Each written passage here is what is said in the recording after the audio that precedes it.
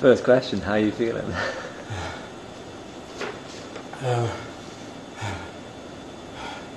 Very thirsty, cramp in my stomach, and close cramp in both legs.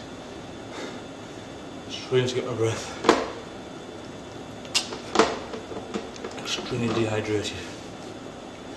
I saw a bottom. Even though I've got cushions. Lots of padding there. Yeah. Tell me again, why are you doing this?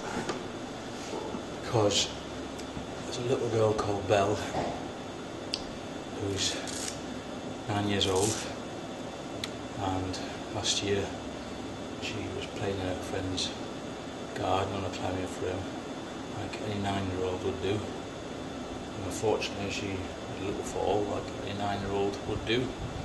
Her fall ended up with her having a broken neck, a very severely broken neck, which meant that she's now paralysed and on a ventilator through a trachea in her neck. And in order to have a good quality of life, she will need in the future lots and lots of equipment and rehab work, and might need mum and dad to have an extension to the house as well. And because her dad works, they don't get as much benefits as they may be entitled to. So I'm going to row for 50 half marathons in 60 days and do over 1 million metres, and hopefully get lots and lots of sponsor money in to fund rehab work and equipment for her for the next 5, 10, 15 years hopefully. Because as she grows up she'll need more and more equipment because she'll grow out of all the stuff she's got now. And if I don't do something about it, who is going to do something about it? I only know this girl because my mum and dad asked me as a physiotherapist myself to come and see her and assess her and do some treatment with her. And I've just been touched by how brave she is and how wonderful the family care for her. And I think they just need a bit of help. So how can we help you then? Well, the 50 half marathons that we're doing will be at the gym and maybe a few other places. And I'd like as much support as possible.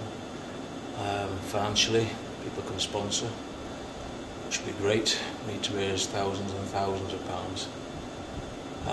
People can come and sit next to me on the rowing machines and row with me because it's a very lonely exercise and it gets right into your head. People can just donate some money to the Bel Trust, Bel being the name. Cheques, of course, it's not a charity itself because it's only for one single person. It's a trust that's set up for her to provide equipment for her. Apart from rowing next to me and sponsoring and donating money, then come and see and come and watch if you want.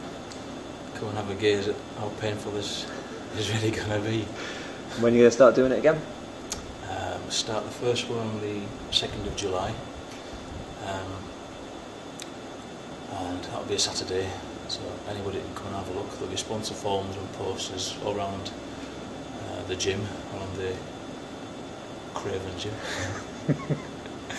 And please read it and keep following it, because Kerry, one of the gym instructors, will be keeping a monitor of exactly what I do and recording every single row that I do until we get to the 1 million metre mark.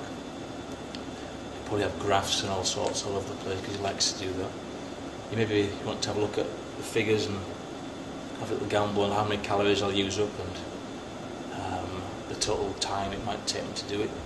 I might put a little chart up, see if you want to put some money towards that as well. Can you give us a rough idea of how long it might take you? Roughly it will take 75 hours of rowing. It's a rough idea, but I'll try and get as close as I can to some record times. At the moment I'm I've done one of the practice rows, and it's within 5 minutes of the British record.